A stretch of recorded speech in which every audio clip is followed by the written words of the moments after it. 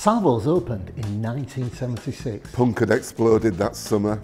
It was amazing times. The original restaurant was a long, narrow room. My brother Jip sweating away and cooking ferociously in the kitchen. My dad, Salvo, would be making the pizzas. It was the first wave of affordable restaurants. You could come in and for 75 pence get a pizza, get half a litre of wine. Fast forward, of course, now nearly 50 years, and of course that family ethos is still very much a core of what Salvos is all about.